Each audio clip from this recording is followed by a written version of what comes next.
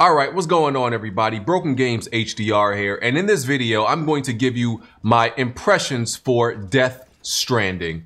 So, first thing that needs to be addressed before I get into the actual impressions, let's back up and kind of summarize the history of my perspective with this game, Death Stranding, going back to the time when it was announced, right?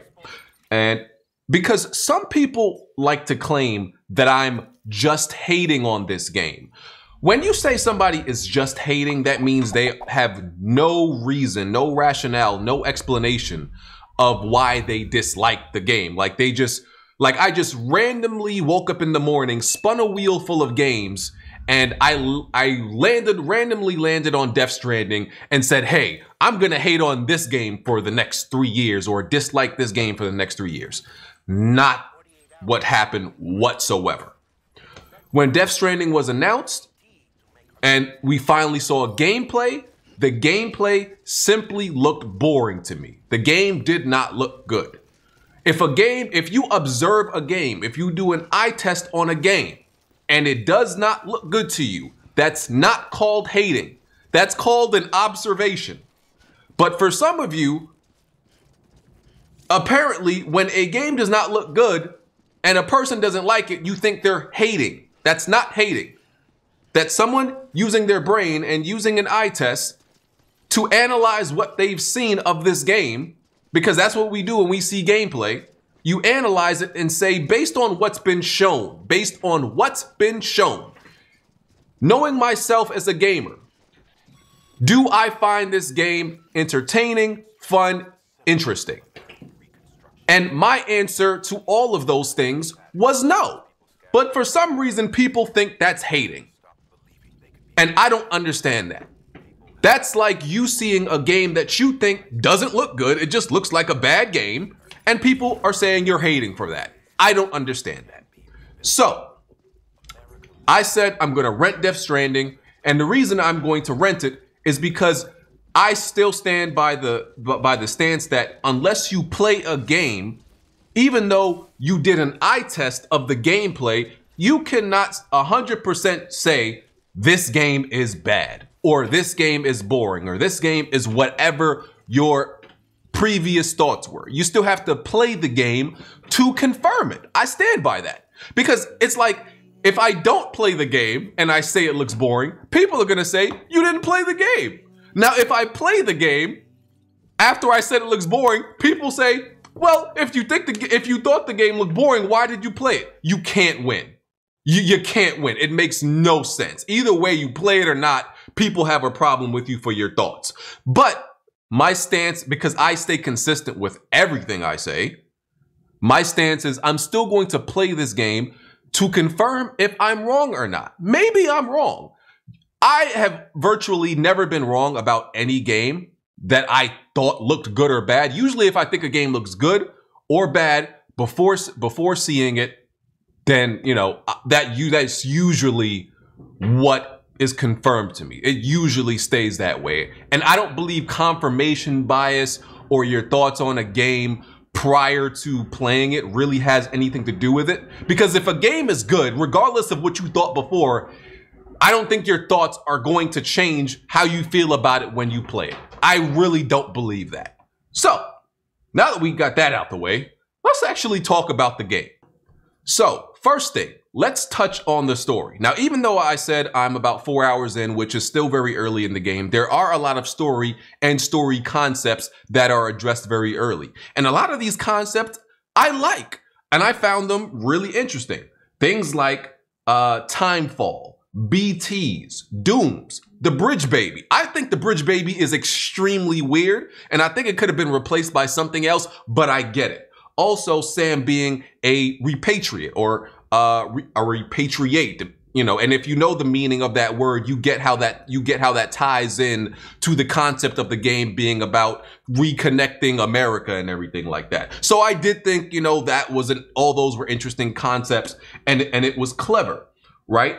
And the voice acting is amazing. Now, even though I've always said I don't like the overuse of actors being in video games, right? And the reason I've always had that stance is, to me, it breaks the immersion. Because when you have a whole bunch of actors in video games, I don't see the character in the game. I don't see the original character of Sam Bridges, for example, right? I don't see Sam Bridges. You know who I see? I see Daryl from Walking Dead. That's who I see. I can't help it, right? Or I see whatever his character was in other movies he's been in. Like he was in, was it Blade 1 or 2? Can't remember. But I see all the characters that he's been in before. So that's why I have an issue with overuse of real actors. And there's a plethora of real actors in this. And I'd rather you just create, you know, original characters and not use the likeness of others. And I've always had that stance, right? But the voice acting is amazing. So I get it, right? There's also, you know, we know this is a Kojima game, so there's plenty of metaphors, plenty of symbolism of Brexit and America, right? But there's also the overuse of symbolism. Like he symbolizes things to death in this game, especially early on. Like taking a piss is not just taking a piss. The most simple things he overanalyzes and just convolutes it and makes it way too complex. Taking a shit can't just be taking a shit in a Kojima game. No, it has to mean more. Taking a piss has to mean more. Doing every little minute thing has to mean more. And even the naming of the characters has to mean so much. And he literally just abuses you with symbolism and metaphors at every turn. And it's like, bro, you can tone it down a little bit. When you use it too much, it's not subtle and clever anymore, right? When you metaphorize everything and symbolize everything, then the whole game is just, you know, it kind of becomes like a joke almost, right? So, like I said, there was several story concepts there that I did enjoy early on.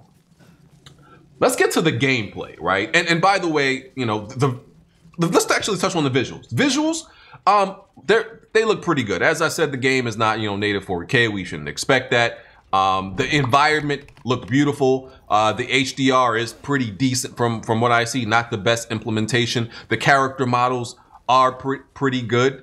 From, you know, all the characters look pretty good. I think the environment definitely looks the best, I would say. I like the you know, the vibrancy and everything like that. Textures are okay. So visually, it's a good looking game. Uses the Decima engine. We've seen what the Decima engine has done before, so it's a good looking game. Now let's get to the gameplay. So the first like 2 hours are just like riddled with moments of like taking control away from the player, a whole bunch of cutscenes, a whole bunch of music playing, which apparently I was looking for a way to turn off the music, and it doesn't seem like you can turn off the music, which is wildly annoying. Because what if I don't know if this music is copyright, and if I upload some gameplay, might I get a copyright? Or if I just don't want to listen to the freaking music that you have set in the game, I just find that annoying. I went into the audio menu and there was no way to turn down the music. I've never seen that in any video game where there's no way to turn down the music. That's just very strange to me, and I found that annoying. Along with all the cutscenes of in the first like 2.5 hours of just taking the control away from the player, and now the gameplay. I can't do this gameplay. This gameplay is absolute dog shit to me.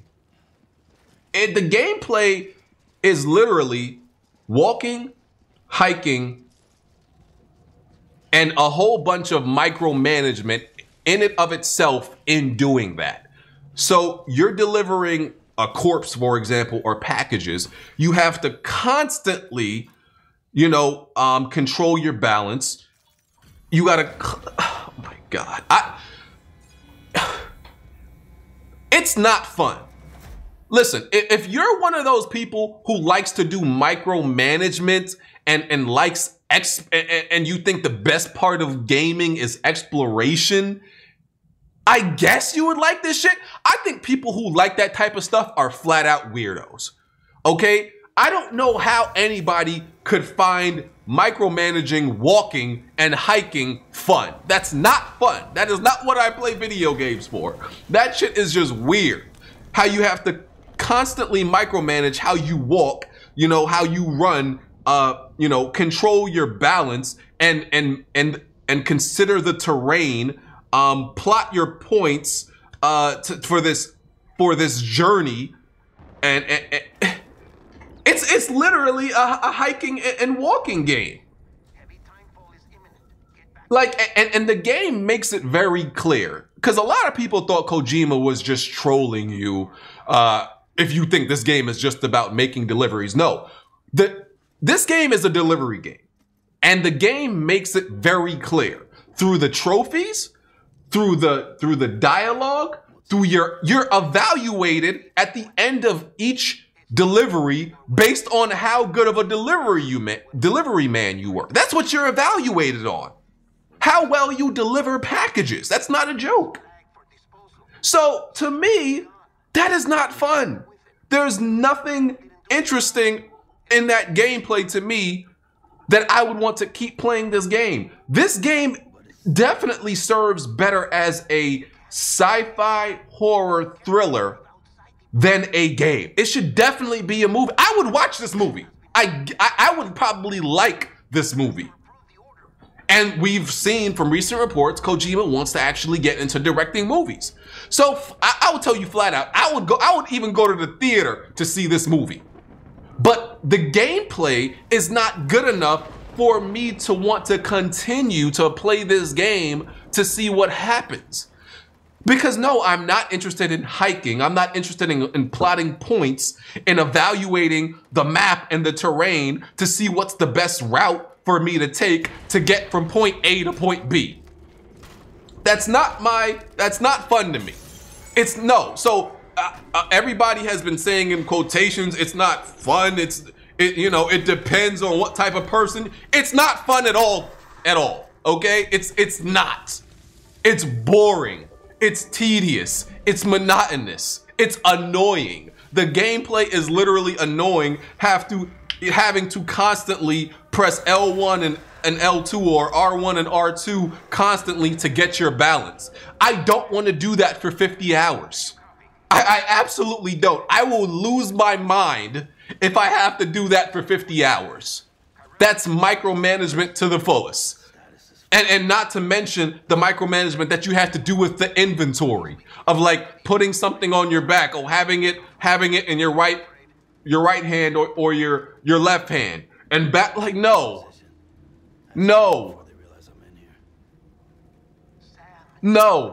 The combat isn't great, right? Like, no, bro.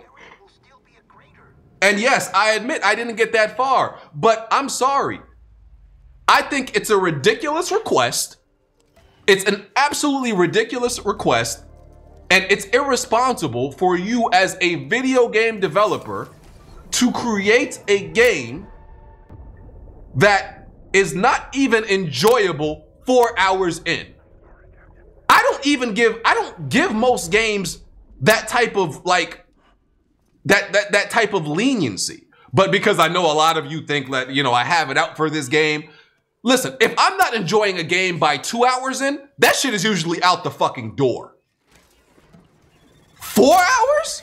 I gave this game twice what I would give any other game. So, and Kojima said it himself, the game doesn't really get enjoyable, you know, till later on, like around 10 hours, or it starts to open up. Okay, cool. Most games start to open up around, you know, a little bit further. We get that. But it should at least be enjoyable. The enjoyable, fun aspects of the game should be there at the core very early on. There is no medium that I would go to that I would tolerate the fun or the slightly enjoyable part of it coming that later in a game. Like, bro, I'm not wasting that much of my time to finally get to something that might possibly be good. I'm not doing it. That is a joke. And that's irresponsible as a game designer. That's bad game design. That's just bad game design. So listen, people could think I'm hating all you want. I've given valid reasons why this game didn't look fun or good to me before, and I've listed the reasons now. You can call it just hating all you want, but for years I've listed reasons. I haven't just blindly said, oh, you know, I'm hating, and I've never given a reason. No, I've made video after video, given reasons, explanations, and I've played the game now, and I'm giving you more from my experience. If you can't accept that, then you're probably a Kojima cocksucker. I don't know what else to tell you. I mean, literally, like 1 hour into the game, the man plasters his... Man, listen. I've given my reasons, and I'm somebody who's played... I've played and beaten every Metal Gear Solid game, from 1 to 5, the main ones, and I liked all of them besides 5 because we know how 5 was a mess. So for people to say that, oh, I just randomly wanted to hate on this game, or randomly wanted to hate on Kojima after I beat all the Metal Gear Solid games, what reason would I just have to randomly hate on him or his game? Could it possibly be that this game is just not good to me? Could that possibly be it?